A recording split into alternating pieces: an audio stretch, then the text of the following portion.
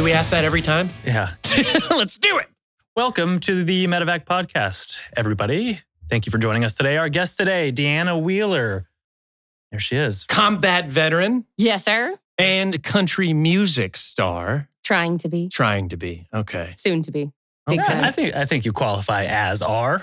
And country. I mean, you got your own coffee CD drinker. right here. Come on. I do, ladies and gentlemen. Yes. Can you sing us a tune real quick? Come on. So I can sing you the beginning of this one. Pull up a seat and let me pour you a drink. Take another shot of some dive bar therapy. Yeah. It's whiskey weather. We need to put whiskey in our coffee today. Oh, Yeah, well, you know, funny enough, I think we got some whiskey right here. I know. Tell us about It this. is. So this What's is an going on? interesting, this is called the first seductive whiskey. It's called Oil Fire. And it's a rye whiskey that, honestly, it's not what they like preach about it, but it's a rye whiskey that women like. Like it's almost like a refined fireball mixed with like cinnamon toast crunch. It's bizarre, I but heard it's it tastes so like good. maple syrup. It does have a mapley taste to it. It's so unique and different. and it is actually pretty damn good in coffee. I'm not going to lie. We're going to try this? We're going to break it open right now? Let's break it open I and know, try it's it such a out. little tiny model. Such a little We don't have bottle. rules here. There's We no don't. rules. There's no rules. Dave Well, is put a trying to little- yell at us Put a over little, there. put a little dab in my coffee there and we you go. guys Yeah, can let's try swig it out. away. There Let's we try go. this. Oil Fire. Let me read this real quick. Maple syrup, actually. America's Does taste first It's interesting, just like right? seductive handcrafted spirit. Seductive. Oil Ooh. Fire. He sounded like he was doing the commercial for In it a right world. now. In a world. So tell us this. A lot of people, for your fans out there, do they know that you're a combat veteran? Most of them do. Some of Sounds them good. in which like actually know I'm a combat veteran and then I do a lot of nonprofit stuff and then they go, "Oh my God, you sing country music?" I'm like, okay, yeah, exactly. You so just it's also been sing country music? right. Yes. Some of them didn't even have any idea, and actually, a lot of my fans or my friends or just supporters had to be when I was in the hospital 3 years ago with Guillain-Barre.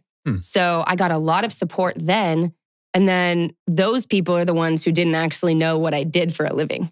Really? Because that was like, I had started my music career and then it died when I had Guillain-Barre, or so I thought. Naturally. And, you know, it was a different group of people that were like, "Hey, we believe in you." I had thousands of messages being like, "Oh, my grandma had that. My aunt had that. My mom had that. Like, keep going. You make my life easier right now."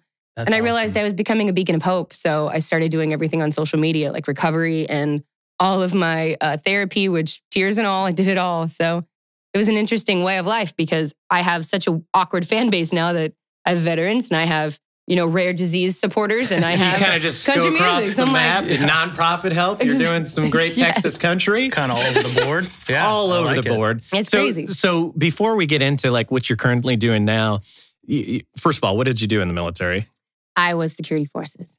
Oh, Chair Force represent. One of those. Hey, Chair Force is good for everybody but cops because we were held to a higher standard. Oh, that's where you get the fancy hat. Well, We actually had to do our job This is Yeah, were very, you- very, very tightly. Were you This is true. patrolling the base or what? Did you have your own car? Or what's going on? I would do patrolling the base. I would do the flight line, but then I became desk sergeant certified and I did the alarm monitors, which Okay.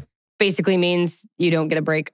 Like you don't get to take your leave because you're one of 3 people on the entire base that has that job. So you're like, okay, well, be careful what you wish for. Keep your head down is what I was told in the beginning. And I don't do that well, as well as you know. So Here's all your yeah. responsibility. Enjoy. Right? It's Yeah. like, yeah, okay, well. I mean, how did you Sorry get about into that? Like, why was that your passion in the military, or did you just fall into it? Well, so my aunt right now she's the chief judiciary of the entire Air Force. And then she just got Lackland Air Force Base as her base. So she gets there at the end of this month. Awesome. And she's a master at anything she does. And I saw her at 11 years old, put on her blues. She just stood taller, knew who she was, and I wanted that. So she became my mentor from day one. And her only advice to me was not to become a cop. So, Oops. So, of course, Sorry, you Angela. naturally went to do that. no, it was actually an accident because I love guns. And I said that stupidly at Yeah. during my basic training before I got to pick my job. And because I was one of those kids that Wait. How did that lied. conversation pop up? I like guns to the drill sergeant. No. It's you do these surveys and they're like, different things you're interested in. And I was told if you say you do not like weapons, they will kick you out. It's like, if you can't hold a weapon, guess what? You can't play in the military. It's not a thing. Yeah. So I was like, but I loved it. And I was so fast at like taking the guns apart and putting it back together. Like anything I do, I pretty much do the best of my ability, like pretty You don't extreme. half-ass it. Yeah. Not at all. Whole asset. So I would finish it and everybody else would finish like after me and I'd be like waiting. So that made him go, you'd be a really great cop. And I'd be like, oh, I cried so hard. Oh, no. I was so scared my aunt was going to be upset with me. I was like, I'm sorry, what do I do? What was the your reaction? only advice, I don't remember if she actually had one. She's just proud of me for going to the Air Force in the first place. It was the only one in my generation, between all of her kids, between my aunt's kids, between my mom's kids, everybody. My whole family before me was military. My grandparents, my mom, my dad, my aunt, all of them, all my uncles, and I'm the only one in my generation to go military. Really? Wow. So how did that feel the first time you deployed? Well, when I deployed, my son was 5 months old. And he was still on oxygen That's gotta be because tough. he was premature. Wow. And You were just trying to kick him out so that you could of course. deploy Just, as quick as possible. Get out. It was definitely a trying situation. Yeah, I can imagine. I got told at 4 months postpartum because I did my PT test. My best friend and I were pregnant together in the military. And then when she got after she had her kid, she was on the bigger program because she didn't pass her PT test. And I was gung-ho. I was terrified to be that person. So I busted my butt in 4 months to the day, which is the day the first day you're allowed to test again. And they made me test again, like immediately. I was like, really? Like, thanks, guys. And I did it and I got a 98. And they were like, oh, great. You just made yourself deployable. I was You're like, worldwide qualified. oh, wait, Perfect. Worldwide that's a shot qualified. in the foot. So they were like, well, it's one of those things. They didn't say this per se, but the Air Force didn't issue you family. So Yeah. I was the most senior enlisted on base without any deployment underneath my belt. So I had to go. Yep. And Kind of got to earn your way, right? And this was in what year?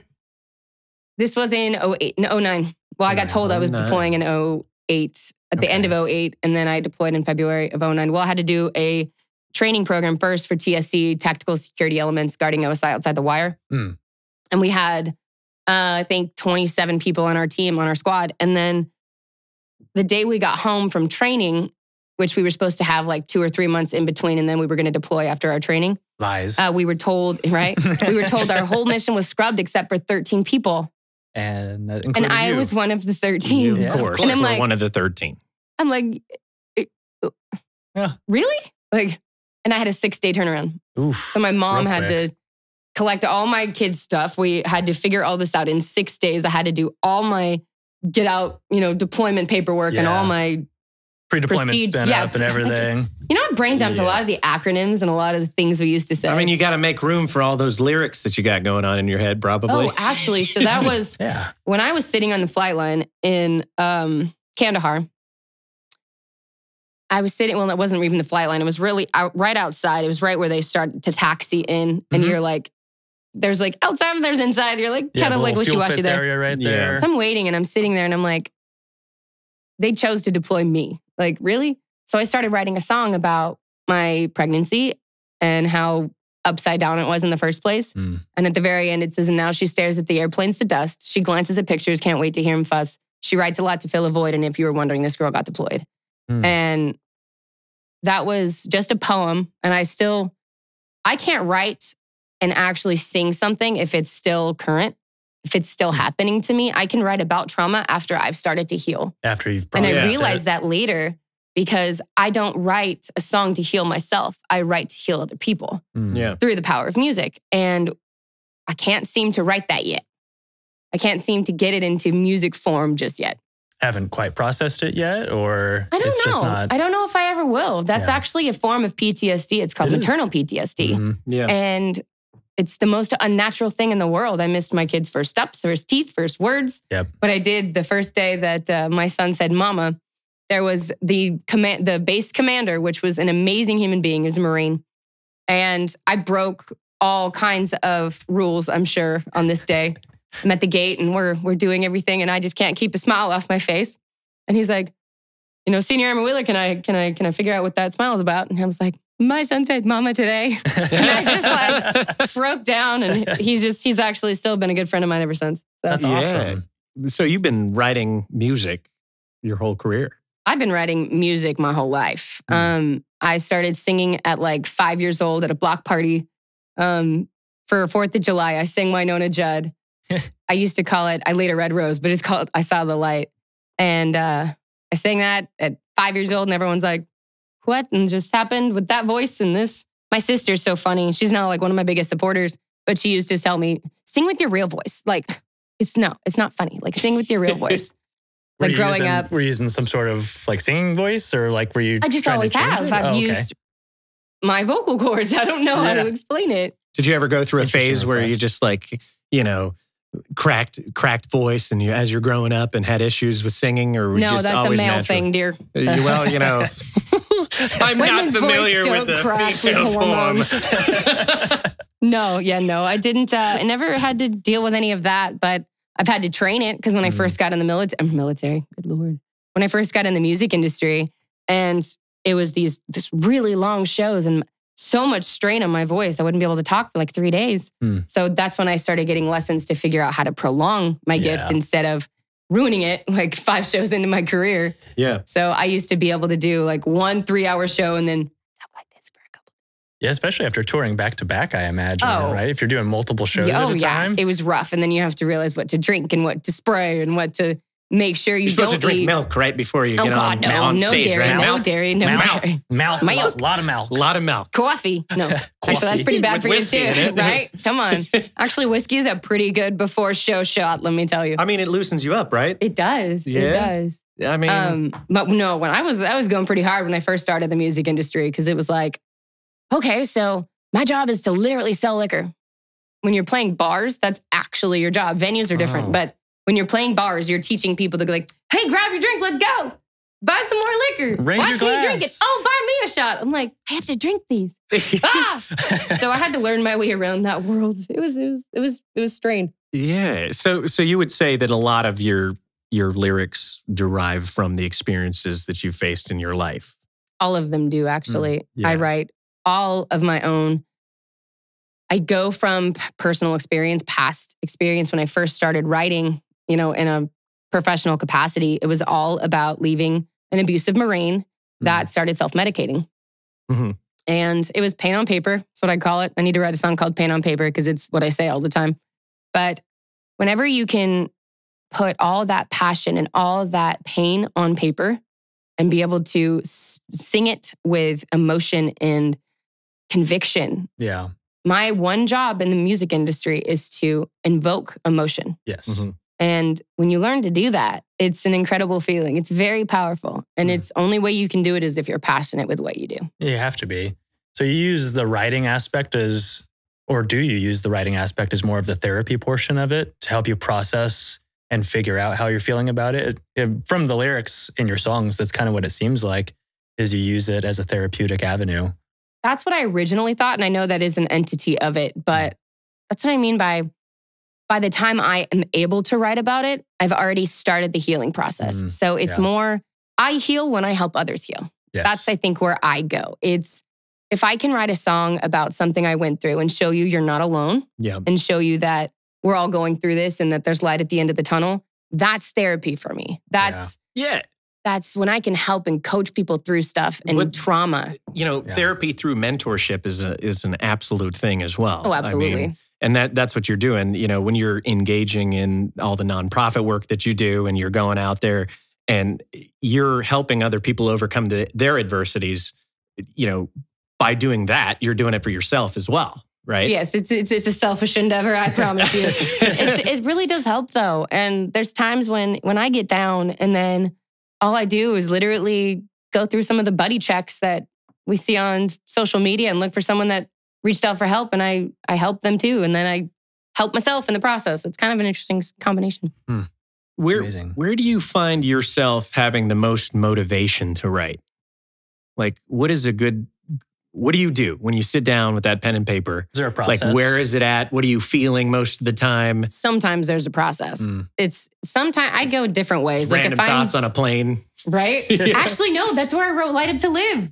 I wrote Light Up to Live on the way to Cabo, and was not a fun trip. One of my best friends got into a motorcycle accident and busted some vertebrae in his neck, and he's still paralyzed to this day. But I was basically told, like, he needs you because you've been through this. And I was like, okay. And I had just started to walk like through 2 months beforehand. And I'm like, okay, so I'm on this plane and I'm like, how does this happen, God? Like, what do I do? What do I say? How do I heal this person? Like, they're looking to me for advice because I've been there. Yeah. So I just started writing the first song I ever wrote about God, about asking God for help. That's amazing. Hit your knees, beg for mercy. When you're on your way to the top and you get knocked down, the part of it that I love is you're not alone. Yeah. That's powerful.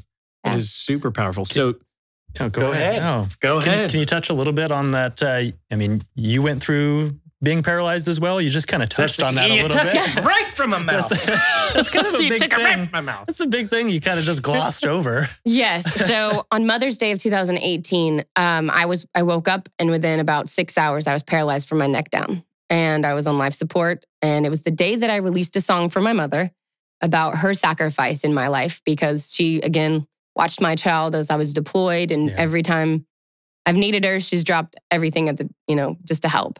And she had 2 jobs working as a kid. She got me through cheerleading, all of that just through her own means. And she was a single parent and just busted her butt for us. And I wrote a song to that effect. And the day that I released it, I became paralyzed. It was on Mother's Day.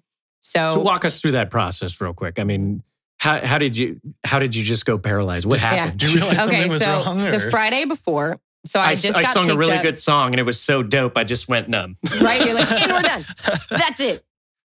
And we're done. Yeah. So the Friday, so I had just gotten asked to go on tour with another musician from All-Star Entertainment. So I was going to go to all of Texas, Louisiana, New Mexico, and I can't remember, Florida or something. Okay, but little Southwest tour. It was a multi-state tour, and I was super excited. And it was going to start in July, but I was going to go meet the band that I was going to play with. So I went there Friday in Round Rock and met them. Round Rock, Colorado? No, Round Rock, Austin. There's Round Rock everywhere, by the way. I know. Round Rock is everywhere. Round Rocks, guys, they're a thing. Some of them are sharp though. No, so I'm there and I'm like, my foot hurts so bad. I don't know what's going on. Like I was wearing heels, so I thought I twisted it or something. And I actually didn't remember this until I started going back through text messages well after I was paralyzed. And I asked my guitarist, I was like, hey, can I have like a heating pad or something? Because my foot's dying. So I went over there and like iced and heated my foot for a while, not knowing what was going on and not putting 2 and 2 together even after. So Saturday comes around and then I had to go to Houston. And I was meeting with a venue out there to do some nonprofit show. And I go out there and I'm like sitting down at this meeting and it feels like there's fire ants biting me behind my knee. And I'm like, okay, so guys, I'm sorry. I really have to cut this short. I have to go. Yeah, I'm in a lot of pain right now. Something's wrong. Yeah. And I was beating the hell out of myself, playing like 8 shows a month. 8 shows a week. Trust me, like it's a thing. I did 2 a day sometimes. Just running myself through the ground. So I thought, you just overdid it, Deanna. You need to stop. So I get about halfway home and my leg basically goes numb to my hip. I get out of my car and like slide myself into my house. And I had a babysitter at the time. And I was like, I'm just going to go to bed. And he was like, no, you're not. Like, it's not a thing. Like, you can't do that. You have to go to the hospital.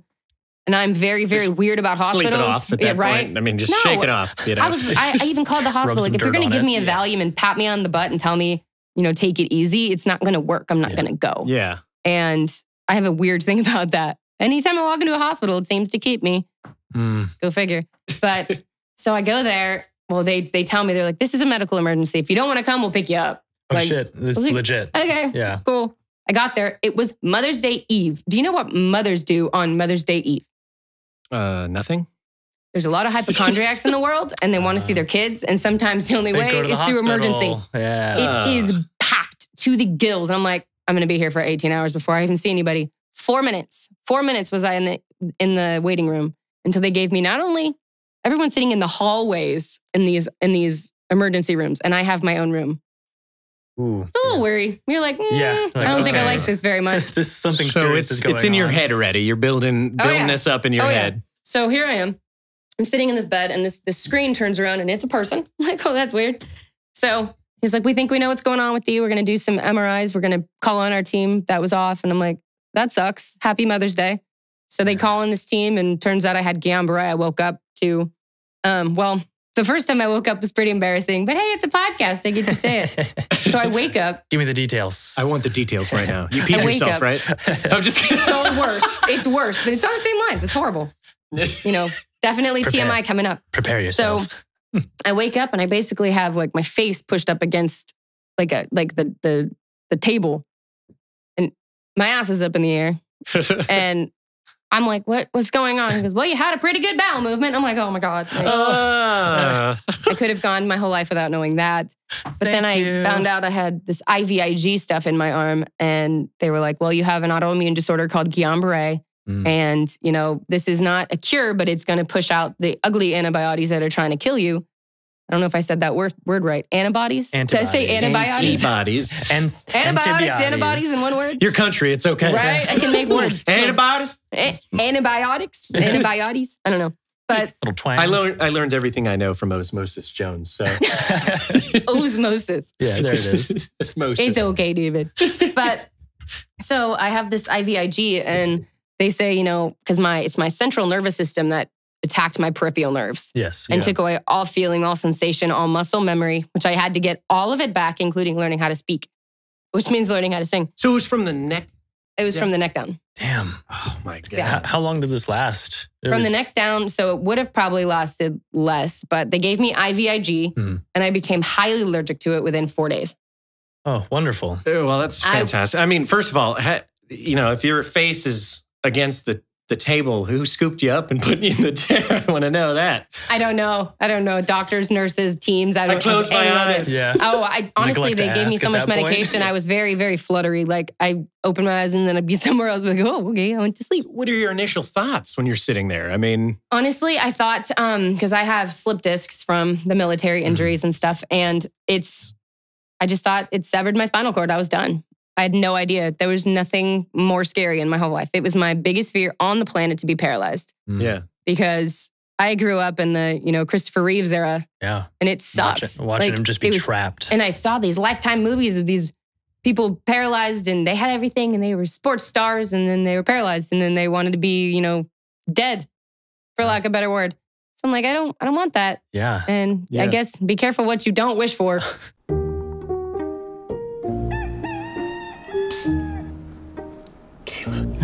Did you know with Black Rifle Coffee's Coffee Club subscription, you can get fresh coffee shipped to you every month? What? You don't even have to go to the store. Whoa. You don't even have to leave your bed. What? Wow. How did you get in here? You might want to go ahead and join the Black Rifle Coffee Club subscription before one of these guys shows up at your place. Or appreciate what you have, I guess, exactly. Right? Appreciate what you have. So you get home and you get home from the hospital and you're still paralyzed at that point. You get home from the hospital 6 months later. 6 months later. So that was the longest Mother's Day of your life. Damn. But what wasn't fair was I wasn't allowed to see my kids for 2 weeks. Really? So, because why is that? I was in ICU. Oh, okay. And that you can't have anybody in there. But I did wake up 10 hours after I got there to my mother's face from California. She quit her job. She flew to rescue my kids from whatever babysitters they were going to be with. Your mom because I was a single mom for a long time. She is a superhero. Yeah. And I wrote the song, The Woman You Made, just for her. And I finally got to do the video last year. Last year? Yeah, last year for her. That's awesome. And what's your favorite line of that song? You sacrificed so much for us. You did everything you could. Yeah. But it's actually, so you're my mother forever. Now I have no fear. You made me want to rock the boat, and now I only steer. Ah, okay. I like that. That's great. I mean, having a support system like that around you. I mean, you had a great aunt, a great mother. Yeah, that's pretty invaluable. Yeah. I couldn't have done it without any of them. Any of them. It's been... So 6 months, what did they do to remedy that situation while you're there? Is it just... I mean, there's got to be physical therapy. There's got to be atrophy that sets in after. My legs are about that big around. It was horrific. I was like grossed out, even though I've always wanted to be skinny my whole life. I'm like, not that skinny. Not this type of skinny. Don't take my because I was so proud of my strong legs and my calves my whole life, and they're like, I'm like, okay, I had to rebuild everything. But and it was baby steps to get there, I'm sure. Literally. So where'd you do your recovery and time in? So I was where was Don't even St. remember. David's, yeah, right. St. David's Rehabilitation Center for the first 4 months. And then I wasn't recovering. So they were like, well, we're not going to use all the state-of-the-art stuff until you're ready. So they put me in a skilled nursing facility, i.e. very bad place. Basic care. It was even worse than that. It was like, I actually got them 5 citations by the time I left there. This place has rats. With a split open head. They gave me someone else's medication for 2 weeks, a broken wheelchair that my feet dragged on the floor, still scars to prove it. It was bad. It was really bad. And they were like, well, we're going to give them, citations on Monday. So it would be best if you're not here when we get back. I'm like, shit. So it was ugly. So how was the prognosis? Were they expecting you to get better? Or 18-month prognosis. 18 months to 2-year prognosis. And I did it 6 months. Actually, it was only 5. It was 5 when I actually was able to stand up again. When the day I took my first steps, my dad died. So I think that he went up there. Went through a shit ton of adversity real quick. Honestly, I looked up and I was like, really? Yeah. You got to ask yourself why. No, see, I stopped doing that. I used to do that all the time. Why me? Why now? Blah, blah, blah. Yeah. So when I was in the hospital about 2 weeks in, realized I wasn't listening to any music, wasn't humming a tune, wasn't writing anything. I was just kind of dormant. Yeah. Just kind of sitting there like, well, this sucks. I imagine your mood's pretty depressed at that point. I mean, I don't even know if depressed was the word because I had depression and anxiety my whole life. And especially after the military, I had suicidal ideation. I had it all. Yeah. The day I found music is the last day I had any of those thoughts. Even and that's why I preach to this day, find your why, people. If you find your why, you find your way out. You're never alone if you find your why. If you find what you love, what you're passionate about, and you can explore that and share it with the world and bring people with you and, explore different ways to heal. It's pretty wonderful. And it's saved my life. That's truly saved my life. And I say it a lot. I love seeing people who use creative outlets like that. We've got a good friend of ours who wrote a book on poetry. He used poetry to help get through some of his symptoms that he was dealing with. Dark. It is dark poetry. It's dark. It's brooding. It's powerful. But it's powerful, and that's what he's feeling in the moment. So he does that through lyrics as well. What's his name? Antonio. We might have him on here in the next couple weeks, actually. Antonio what? Oh, we're not going to say any names because we don't have permission yet. We don't have permission quite yet. But I love seeing people use creative outlets like that, especially when they're doing it out of a selfless purpose. So you experience something and you want to be able to present that to other people. Hey, this is how I dealt with it. This is my emotions and this is how I processed it in kind of packaged into a song. Yeah. I love that. Yeah. I think that's and it's so awesome. funny that we talk to so many different people about what their outlet is. And, it could be anything. It could be writing music. It could be going to the gym. That's what I do for my therapy, You don't say, David. I know. It's and huge. And everyone's like, why do you work out so hard? I do it for my brain. I do it for my mind to get my mind right so that, I'm not a nightmare to everybody I know. I'm the same way. If I don't have my creative outlet, which is actually kind of happening right now, I'm chomping at the bit because I'm not playing that many shows because we're doing a lot of rebranding and my music video is about to hit CMT for my song Whiskey Weather. So I'm super excited about that. Yeah. How does that make you feel? Oh, it's elated. I'm so Surreal. grateful and it's time. I'm so ready. Yes. I'm so ready. I'm not getting any younger. It's I'm not well-deserved, some though. 22-year-old that has their life ahead of them. It's okay, it's time to hurry up. You got plenty to look forward to. You got Oh, plenty. Yeah, you I'm got excited. On plenty. the precipice. The precipice of greatness, right? Yes. There it is. Cheers. Cheers to that. If I had, whiskey is the only thing I got. There is a little bit darn. more whiskey. This stuff is it's fucking awesome. Isn't by the it? way. Isn't it different? Yeah. It is. I don't drink pretty much at all anymore, but this is pretty tasty. It kind of goes, screwball whiskey, right? Oh, yeah. Yep. So, or is it whiskey? Yeah, it's screwball shot, the peanut butter shot. Yeah, the peanut butter. It's kind of rye. along the same lines. It's so different and so weird that it's really good. but tasty at the same Yeah. time. It's like bacon whiskey. It's people use that for Bloody Marys and shit. Yeah. Like, Nope. I don't know if I'm into it. This I can get behind though. Right? So, you mentioned, and I want to kind of backtrack a little bit. You mentioned being a mother, while deployed. And what was your initial thoughts with that? I mean, how is that? So kind of goes back to my poem because my son was a twin and his twin passed away at a very early age in my belly. And I was on bed rest for a long time. So part of my I say song, but it's a poem. It's not a song yet. Not yet, but maybe one day. I don't know. Pre-song. Keep that one on the back burner until you're Right. ready. Yeah. I still don't know how any way to formulate it into a song. I just don't get it. Maybe it's just beautiful the way it is. Yeah, maybe it'll just stay there. When I can remember it. Sometimes I can't remember all of it. I'm like, We wrote it quite a while ago. A little bit. Yeah. yeah. A few years. But then it was, so I was in the hospital 2 weeks before because he wasn't his heart rate was going down and the cord was dropped around his neck. He was like a dog on a leash and his cord was really low because they found out I had MTHFR, which caused micro blood clotting in the placenta, and it didn't let them eat very much. Oh. And so he was like 1 pound 10 ounces at birth. Wow, very premature, Oh, very small. man. He was very, very little. And he was on death's door for the first 2 weeks of his life. Damn. But he was very strong. And I called him my fiery little one. And You're what? fiery little one. I Fiery named him little one. Aiden. Little fighter, yeah. Oh, And he man. was awesome. That's amazing. What was the question? TBI at its best, y'all. I don't TBI. remember. All three of us have TBI here. Welcome back. To Are we done with the show? 3 head traumas. Where am I? God. No. I was just saying, like, being a mother while you're deployed and, going through those experiences, a lot of people, are like, what's the justification for being able to deploy when you have a child that young, and how do you justify that for yourself? Well, you have the opportunity before I think you're 5 months old or 5 months pregnant to get out of the military. So if you choose to stay in, It's on your own accord. yeah, Yeah. you choose to take whatever you get. Yeah. So I did that. And, me and my flight chief, we all cried in the office and everything. I was just in tears, like in a ball. Like, I don't understand why they would take me away when he was still so new in my poem. My family was confused too. Everybody was just like, I don't get it. Yeah. But it was the way of the world. I had to deploy and I needed to be there. And I was rightfully there for a reason. Yeah. Yeah. And a lot of tears.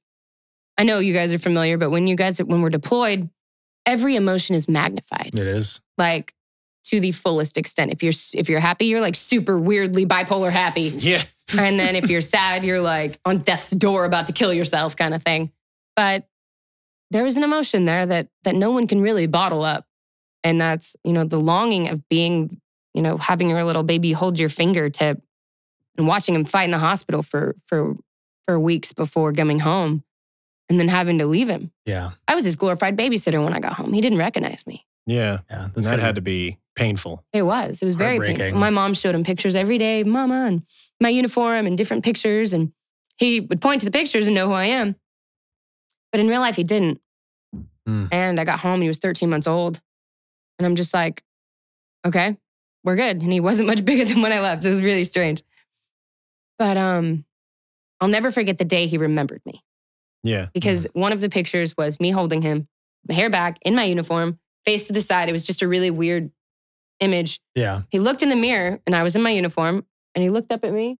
He looked in the mirror, he looked up at me, and then had the biggest smile on his face and buried his face in my chest. And I was just like, Finally. that minute, Some relief. I knew he knew who I See was. that recognition in his eyes. It was very intense. And now Wow. he's like my little buddy. He can't be 5 feet away from me. I love him to death. And he's a better singer-songwriter than I am. Oh, yeah? He's incredible. Oh my God. He wrote a song about following your heart and singing what's right in front of your face. He wrote the song that You should Adam totally proposed to jack me it from too. him. Should totally steal it from him. Yes. And take all the credit. No, even like my producers, my guitarist, everybody wants his hooks. It's really funny. Yeah. But he's so incredibly shy. How old is he now? He's 12. 12 now. He's about to be 13. Oh, God, help me. Oh, man. Actually, I pretty much lucked out because he's a certified genius. He does a Rubik's Cube with one hand in like 18 moves. I'm like, Better than I could do. Yeah. 18 Right? hours for I don't know how the genetics process all of that stuff, but it's not mine. lucked out. Mm. Are you sure it's your kid? Did you get him tested? I mean, You yeah, sure he's your kid? I don't know if you can really screw up the teeny tiny little. I don't know if they're swapped at birth at that point. How's my baby 10 pounds? I don't really Yeah, understand. what happened? He was old enough to realize, what you were struggling with then when you went paralyzed. I mean, what was his reaction? He was pretty scared, but you know what? My middle son, he was 6 years old. And this is where my TBI hit because I was going to say this and I forgot where I was going. So I was in the hospital, didn't listen to music, didn't do anything. My son, I call him my little star child to this day. He's very connected and very spiritual and wants to help homeless people. It's adorable. You should have him on your show. But Tune in down. next- and tune in he's next got week. so Tune in much next week. charisma. It's unreal. So he was 6 years old and I'm keto at the time. I don't need a cookie, a cake, a chip. I won't even lick a potato I haven't chip. had a I'm carb like, since 2006. Since Right? 2001. honestly, it was just like, I was so against it. Once you detox off of sugar, you're like, Yeah. get it away. No, thank you. Yeah. So my mom's like, oh, here's a fortune cookie. I'm like, no, I'm good. And she's like, for God's sake, sir, eat the fortune cookie. Your son was freaking out that this is mommy's fortune cookie. And I'm like, okay. At this point, like I said, my motivation was shot. Nothing was happening inside my head. I was just like, why me kind of thing. And I get this fortune cookie from my son sitting on my lap. And it says, the world will soon be ready for your many talents. Talk about, Did you put the Powerball numbers in too? Or what? right? Oh my God, you have no idea. I still have it to this day. And But- if the Powerball doesn't get you a millionaire, then you can't trust the words, no right? validity there. No, sorry, dude, you missed. But it brought me back to reality real quick. Yeah. And I realized then, because I had canceled shows, I had canceled a podcast and a radio show. And I called the radio host and I'm like, hey, it was from Wimberley Valley Radio, which was Coach. And called him and I said, hey, I can't do your show, but I'm going to actually tell you why instead of just being all secretive and mysterious, because I was just trying to hide and I was going to like duck out without anybody, oh, poor, pitiful you kind of thing. Kind of hard to explain that sometimes. Yeah, it was I very imagine. hard. Yeah. So we decided that he was going to do the radio show from my hotel room. Really? My hotel room. My hospital room. Your hospital That's room? how I got through that, by the way. I called it my hotel room for a long time. I mean, 6 months. It is kind of a hotel at that point. 6 months, it is a hotel. Yeah. Yeah. I mean, That one was actually 4, but it was just like, it was not a good place to be. But at least I had my own room. yeah. It's pretty nice. But kind of look on the bright side. No, seriously, it was very nice. So much state-of-the-art equipment, everything. It was great. And you there. got your own room, so I mean, I did. I didn't have pretty to nice. share. Special with nobody. treatment, maybe. No, I don't know about that. But it was a great place to be. There was great people. They were so talented and everything. But I started to recover over Facebook Live and different things because I finally stopped hiding and realized that healing in public was what I needed to do. Some people are hiders. I'm not. I have to be with people. I have to communicate. I have to speak. Extrovert. I have to have that contact. And I had nothing. Yeah. But once it got on social media, I had 90 visitors a day. And I had these pink boards, what are they called? Poster boards. Yeah. Of everybody that signed it. And like, they bedazzled them. And I still have them to this day. And it just has all these inspiring quotes and messages and keep going and all their signatures. And it just showed me so much love. Yeah. They did at least 2 or 3 benefits for my recovery and everything else because I almost lost my house in the process. I ended up actually losing my house in the process, but Wow. they did everything to raise money to keep it. And they did. We raised enough money to keep my house. It was a little bit different because they actually put me in foreclosure for not paying taxes, which I didn't owe. So that was a fun ball game. Oh, geez. Oh yeah. Trust me, it was not a fun situation. Yeah. But We'll get their money. they made, in Round Rock, they had 3 venues. They had Round Rock Tavern, Rocky's Piano Bar, and Long Branch Saloon. They all did benefits and they raised thousands and thousands and tens and thousands of dollars to save my future, to save my life and save my kids. Because people don't realize when you go in the hospital, guess what? Everything is like triple. Yep. Triple childcare. You don't cook anymore for your kids. So you don't know where they're getting food. You have to give them, you have to give them everything you have. Yeah. And I didn't have show money anymore. It was all crazy. That kind of support is, that speaks volumes to the type of person that you are. Obviously. 32 bands played for free. Wow. You know how hard that is? That's a lot. That's a lot of coordination. That's a ton just to of say the coordination. least. So Robert Wagner, he's in Austin. He's the lead singer of Suede.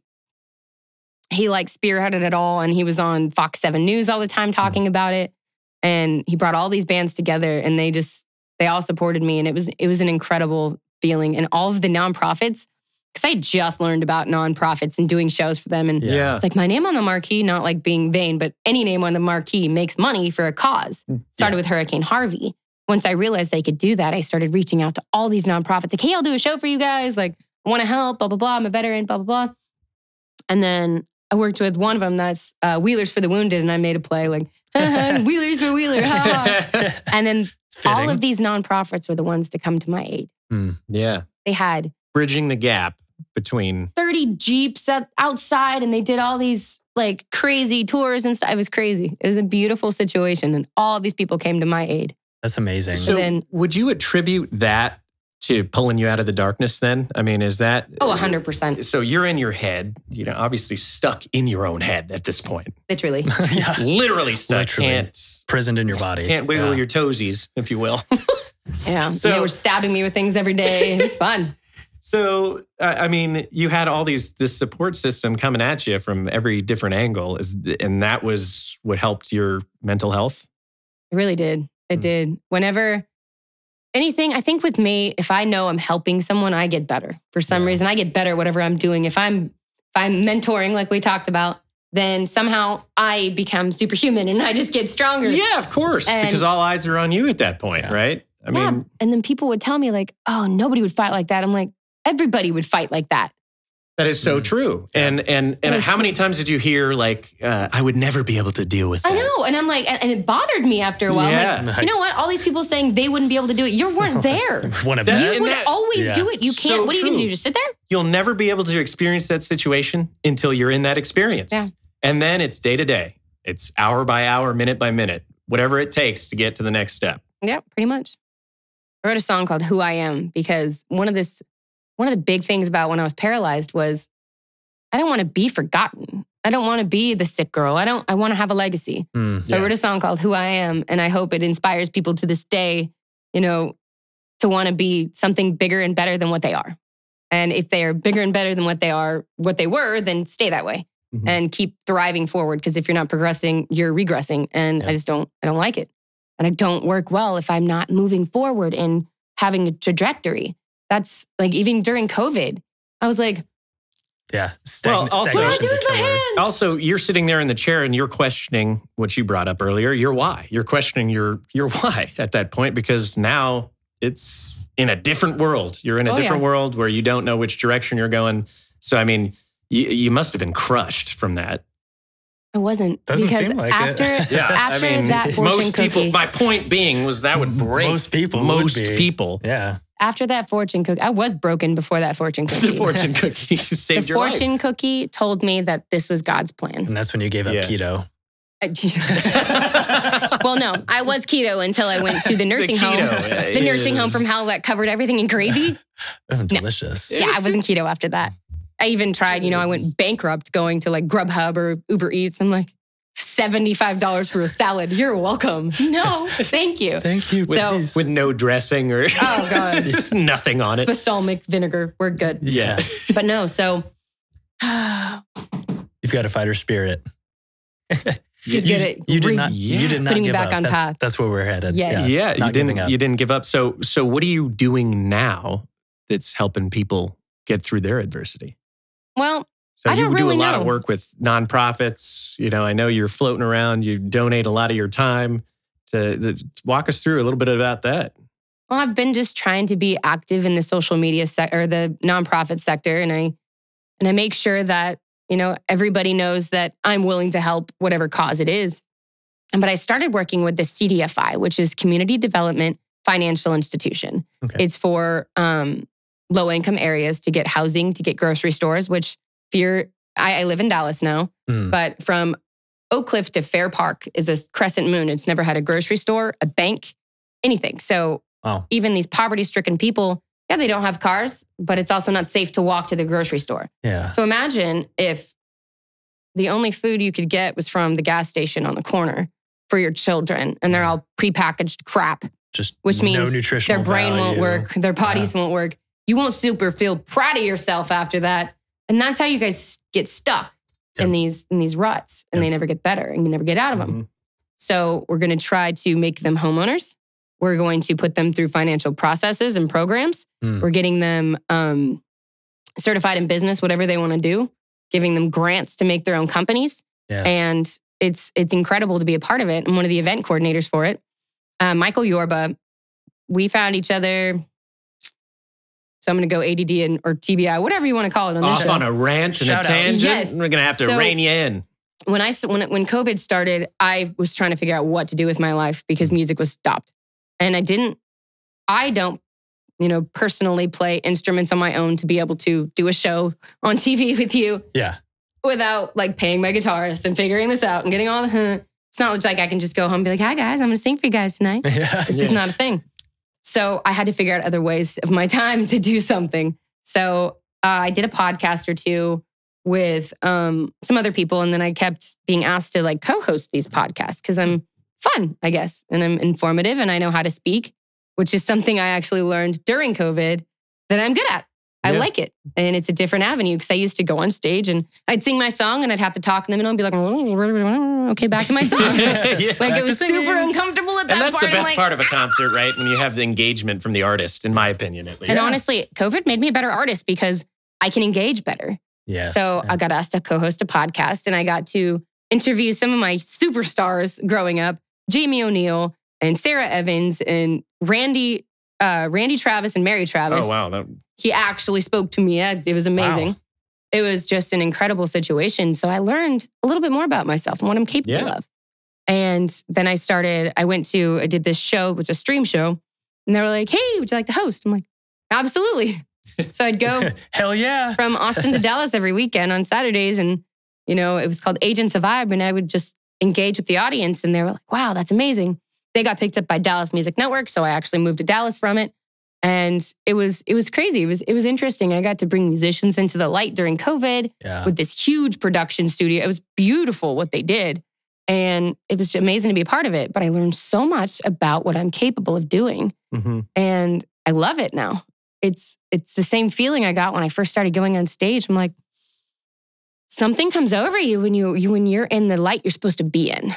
And when you're doing something you love and then you find a new passion and it's like, I can do this. You feel at home. You feel comfortable there. It's like, this is my spot. Because nothing is more important to me than being on the stage. It's where I belong. It's where I shine. It's where I blossomed. It's where I grew as a human being.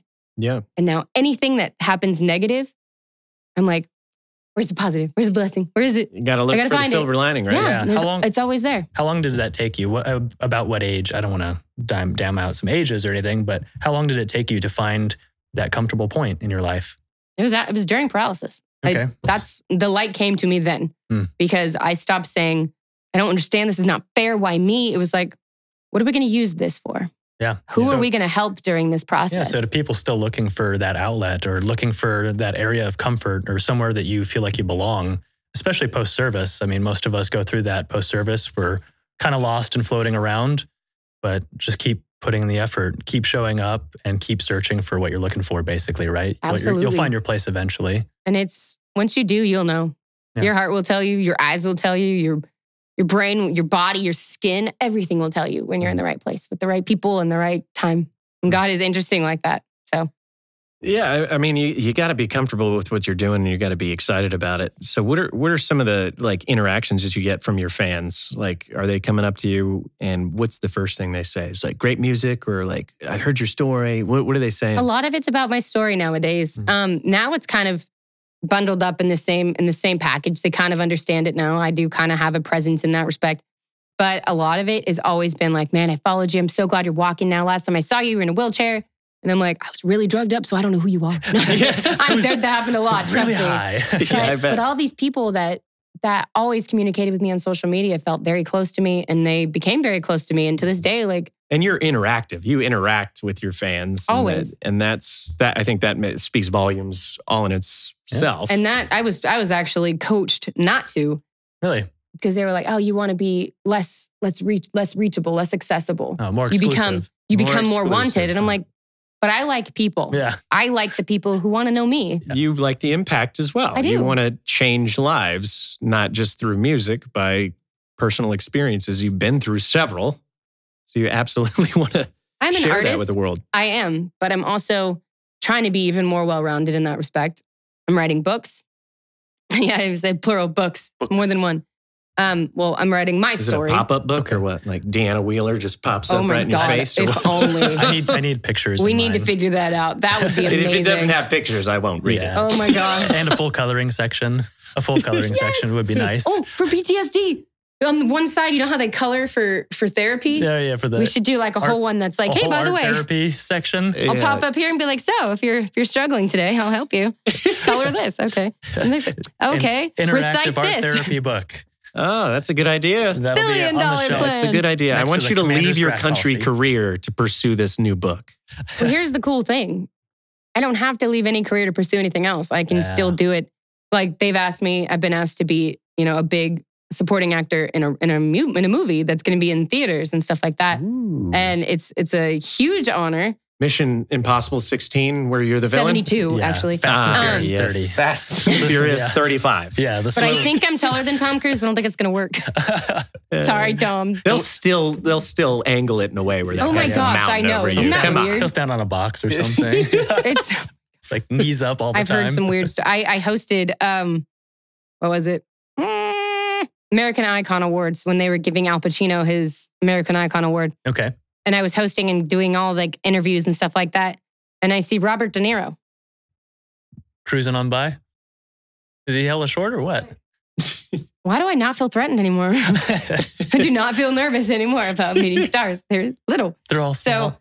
So I'm going to go super ADD real quick. That did not, I was super not comfortable with meeting stars and people that I know a few years ago because I was doing, I was in the movie The Lost Husband. I was the band. Okay. Super cool role. 3-second role. But, Just a little cameo. right? No, I was in the band, but then, what's his name? Josh. Oh my gosh. Wouldn't forgot his know. Josh Duhamel. Dumel. Oh, Dumel. So, ladies out there, if you were in love with Sexy. Josh Duhamel because of Vegas, it's insane. He was gorgeous. I was so smitten. My whole life, from like 13 on, I was in love with He's this a man. sexy man. Yeah. Why not? And he's in this movie. And I just like, oh, okay, that's interesting. So I'm out back and we're breaking or whatever. And all of a sudden, Josh Duhamel's walking up and he's like, hey, he was looking for me. Where's the singer? Blah, blah, blah. Comes up, he's like, hey, I'm Josh. I'm like, I know who you are. and he goes, okay. That's it. Walks away. Just My walks guitarist walks up. He's like, what was that? Like, what is wrong with you? I was like, I don't know. You're Like, what just just happened? I have speechless. no idea. That just Starstruck, yeah. nothing happened. Starstruck. And he goes, you of all people said nothing. Josh Duhamel asked for you, and then you said nothing. I'm like, I do not know how to explain this. Nothing whatsoever. You're being more exclusive, as your manager said. Of course. Not trying to be available for Right? you, Like, you know. I don't speak pump to the brakes, people. Josh Duhamel. Do not Hey, speak to hey, strangers. hey, Yeah, I'm a yeah. lady. I you cannot could- speak to strangers. Stranger danger. But so I'm in there. So and then the next break he was in the middle. Nope, wrong. So I went to the bathroom. It was at Kevin Fowler's property. So he has a dance hall here, a little Airbnb looking thing, bathroom, and another Airbnb looking thing. Okay. So I'm walking to the bathroom and there's this field, just nothing there. Only other person in existence is Josh Duhamel walking right next to me. I'm like, okay, great. What do I do? Trip on a pile of poles. Yeah. To the floor. He helps me out. We're Smooth. laughing. Ha ha. I could have made that awesome, but instead I said a vulgarity and went to the bathroom. I screamed the F word. I said, I'm not going to say it, but I was just like, and I walked to the bathroom and was like, what is wrong with you? Again. I messed this up again. No redemption need, like really? So I actually did redeem myself, and it's on my social media. I taught him how to dance, or so he supposedly thought, until he dipped me at the very end, which you don't see. And I was like, you knew how to dance, you punk. Just trying to make me feel comfortable. It was really cool. I'll let you in on a secret. Well, he was like, Yeah. I don't know what I'm doing. We do that sometimes. And he said he didn't know the words to the song, and he was supposed to mouth the words to the song. I said, just watch me. So it was very weird. Halfway through the movie, I'm like saying the words to the song to Josh Duhamel. And then, yeah, it was fun to redeem myself. And I was like, okay. But we're not allowed to take video or pictures at the time. Yeah. So after I taught him how to dance, I was like, can you do me a favor real quick? Can you do that again? Can you pretend? Can I videotape it? And he's like, yeah. So we did. And the person who videotaped it did like a GIF. So it only did like a few ones. And Oh no! So you missed the whole the dip at the end, I was whole pretty pissed. interaction. But That's as too you, bad. I'm like holding onto his jacket for dear life in this video. I'm like I'm terrified. But it was then that I actually learned to talk to superstars without batting an eye. Well, now you're a peer. Well, it takes Right? only a few pipes to fall I like over. that. Yeah. Oh my gosh. I should, yeah. It only takes a few pipes to fall A few over. pipes, like a. That's a good move to get him to talk to you, though. Like, It was oh, so no, I fell. bad. Can you help me up? I mean, I could have is played good. that That's, off. That's That the would have old. been That's fabulous. the old like throw the paperwork on the floor trick, Oh, right? no. Right? Yeah. I'll pick it up for Yeah. you. Can you help me out, please? So what are some inspiring words that you want to tell the audience? Like, I mean, first of all, my consensus is like, you've gone through the military, you've gone through some tremendous adversity, and you've used that to motivate you to get to platforms you never even thought you'd reach before. How do you let them know what to do to pursue their dreams? Well, ladies and gentlemen, you have to find your why for one. Don't let anybody tell you that your personality is, too spazzy or you can't get the job done. Stay yourself, stay true to who you are, because that's one of the things that I had to learn the hard way, because I was told, oh, you're too spazzy. Oh, no one's going to like you. You're going to turn everybody off. And I just started going, well, if you don't like me, you don't have to like me. So this is who I am. This is what I give you. I will never be unauthentic. But I need you to never give up, as cliche as that sounds, but also find out who you are in the process. Like, find out what you really are made of. Take that adversity and make it an obstacle to fight and get over and become part of your story. And don't be afraid to tell your story. That's one thing I've learned, is the vulnerability. When you let people in, it really, really helps other people heal. So if you're needing help with healing, help others heal. Make sure that everybody knows your worth. Don't ever forget who you are. And be true to who you want to become. Where do you want to go? What's next for you? Oh, I want to be global. And I've said that from day one, and I will never say otherwise. And I've never doubted it. Not 1 second. Why in the world? No idea. Faith, as you may call it, but in a diamond in the rough career field, a needle in a haystack that wins. I just believe I will. And I have ever since. And now I'm being offered amazing opportunities to do so. So watch out, world. I'm coming. Hell yeah. And you're coming fast. Yes, I am. You're coming at them fast. Well, Deanna, that's very inspiring words. And hopefully people take it to heart. Thank you. And I'm sure they will. Don't listen to the naysayers. Say that louder, Christian. Yeah, fuck the naysayers. Don't listen to them. Yeah. I know. Be yourself. It's hard you fight your own internal battles and you hear your own negative talk. It's even worse when it comes from someone else, especially someone you look up to or something. Well, that's what you got to do, right? Is you got to cut out those negative people in your life. No, yeah. Surround yourself with people better than you. Surround yourself with those with a positive outlook and mindset, and work together to go forward.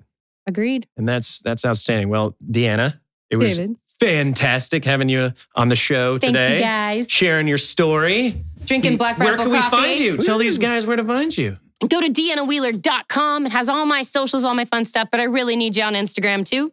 And Spotify. Take my song, Whiskey Weather, add it to your playlists because it's really fun, actually. It's going to number one. It's going to happen. Oh, yeah. Listen, I dabble on the guitar. I think we should play a little bit. You do? I do. I don't think you've ever told me that. He's pretty good, too. He's pretty good. We may have actually hung out before this. She's using you for your guitar You're skills. using me for my skills. When did I meet you, David? When did I meet you? Skyball. When? What year? Oh, that had to be 2017, 2018. Did I play that year? You did?